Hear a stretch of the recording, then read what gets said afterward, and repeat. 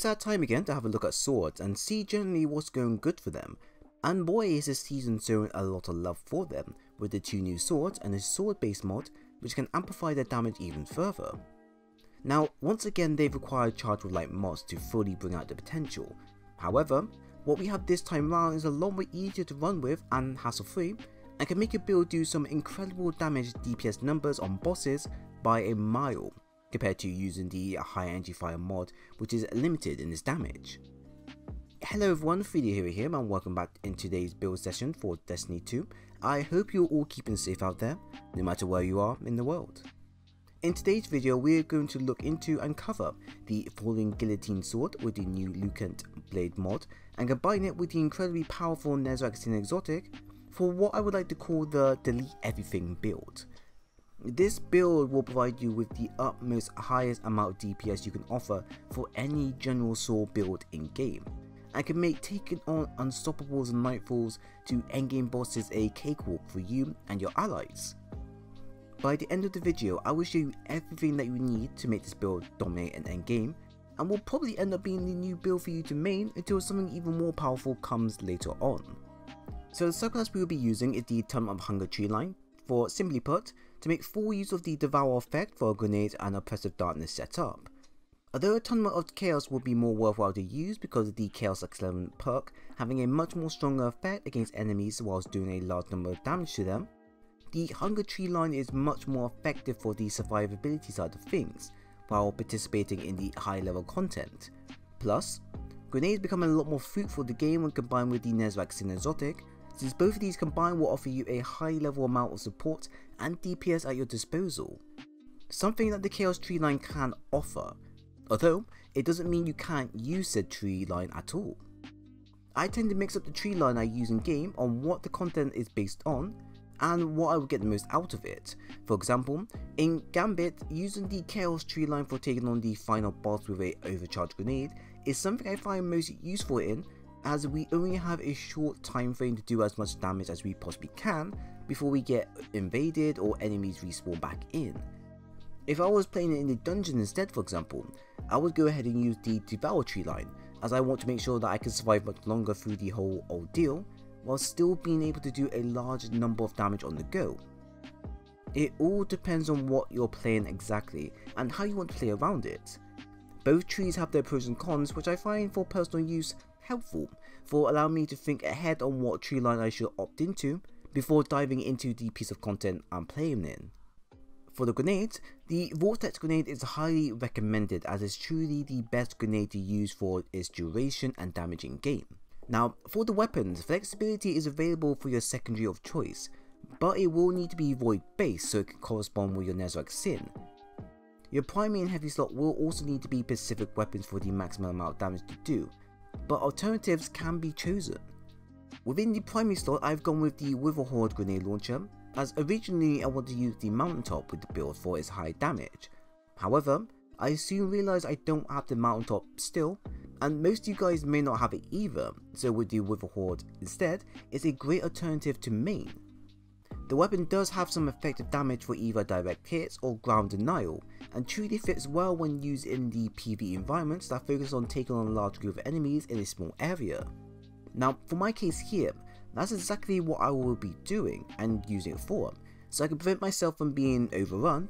But when it comes down to the bosses, this is where I'll be maximizing it further with its direct ticking damage that will stack with my debuff, and also stack with my sword damage buff once I get its perks going. I only need to fire off one and get a direct hit against the boss to start the quick and tidy process of taking out a boss. Now I would recommend you mass work it as well, so you can get the auto-loading holster with it, which is a massive improvement in terms of quick DPS you can pull out on the boss when switching in between both of your weapons. Now for our secondary, I'm using the Gnawing Hunger AR with Accurized Round, Field Prep and Demolitionist. As the 600 RPMs received a massive buff in game at the start of the season, you'll see the Gnawing Hunger a lot with players as it's effective what it does. It has a great range of perks and is currently the top weapon to bring out for the next season. Now my version I have is what I use for PvE and PvP, but mainly for PvE at the moment, and the role I have is one of the many god rolls to look out for when grinding said weapon.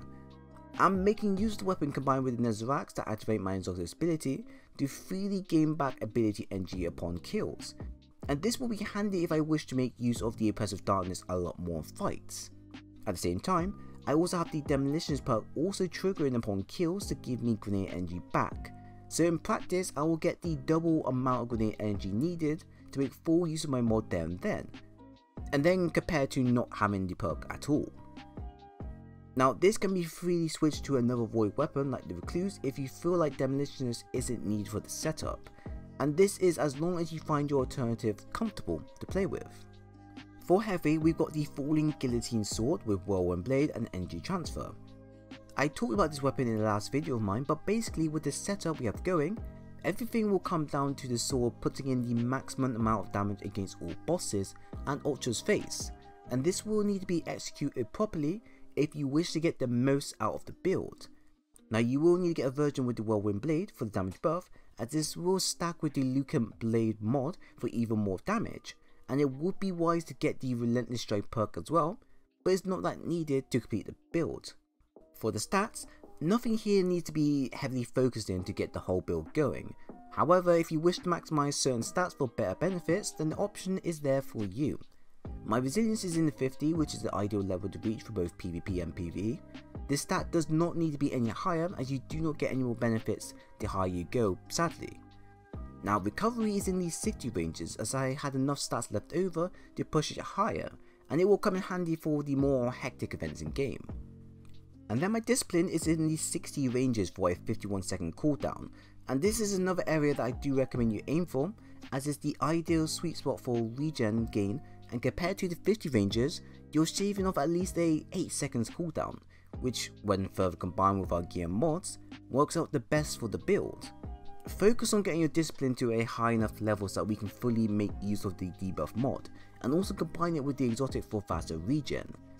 Now if you have the Demolitions perk at a very high discipline, say within the 80 ranges, plus the exotic in action, then it's kind of going to waste at this point, so aim for the 50 to 60 ranges, and then combine that with the Demolitions perk and nezarec to fully close the circles whilst not overdoing your stats. Doing this now will at least leave you some stats left over to go focus on other stats that you wish.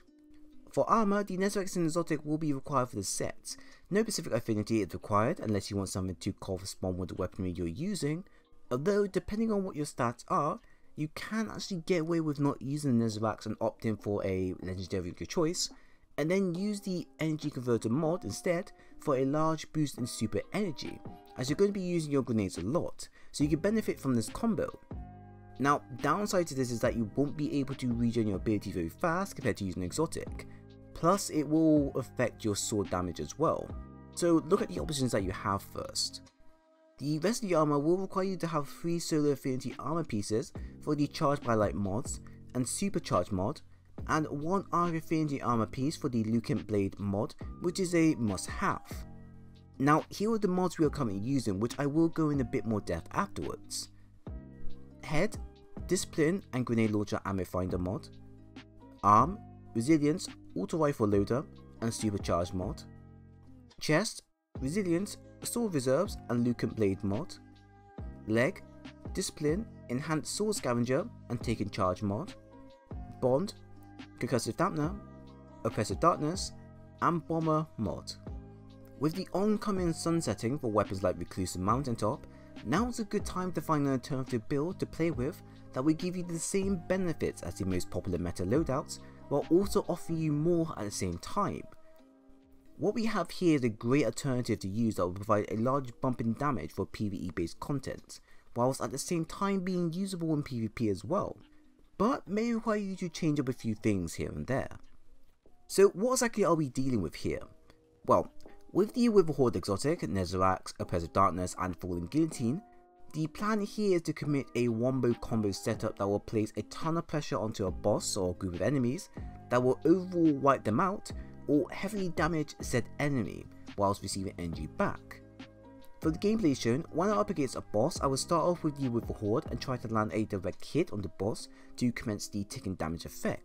After that, I will then set off my grenade, which is backed up by the Oppressive Darkness mod, which will provide a 30% debuff on enemies it affects, which in our case will be the boss, and severely weaken them. After that, I will pull out my sword and go to town on the boss while this is all happening, and then repeat the process over and over again until the boss is dead. Ideally, you will need to get your Whirlwind Blade perk at ×5 to really pull the numbers in, and also where the Lucent Blade mod will also shine, as it will provide a 35% damage buff to our sword, which also stacks with the Whirlwind Blade perk. Now this makes the sword damage head into the 20k ranges easily for nearly every swing connected, and when you add in the ability to debuff the enemy at the same time and take rate damage, bosses don't tend to last very long from what I've noticed. If you look at the current gameplay with the Gambit boss I face, you can see exactly what I mean by bosses not lasting long with the crazy setup.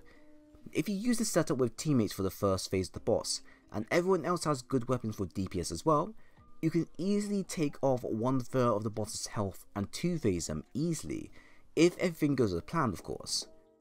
This method can be done in Nightfalls, Nightmare Hunts, raids, dungeons, heroic missions, strikes, etc. You name it with any sort of challenging bosses there is, and this build will do the work. And funnily enough, you're going to see this build quite a lot now actually, because the damage numbers calculated shows it's fairly viable in the PvE scene, to the point that many players are making this their new loadout once sunsetting kicks in. And another thing I do love about this build as well is that everything within the set can be easily gotten by all players, and not just those who dedicate a lot of hours into the game. This overall now not only changes the meta so that everyone can participate in, but it also means that when you run into another player with this set on, it means that the content you're facing is going to be over very quickly. Overall, this build will become part of one of the many oncoming meta builds that players will adapt to once sunsetting kicks in for everyone. The only downside to the build is that the Oppressive Darkness mod won't be around forever, but even with the mod available or not, it's still going to be doing a lot of damage from the get-go, and with a coordinated team, I don't see this one issue really being a problem. So if you enjoyed the video, then please leave a like and a sub. Also follow me on Twitter to keep up to date with Destiny content if you dig that type of stuff, link is down below. But once again, thanks for stopping by everyone, and I'll see you in the next one.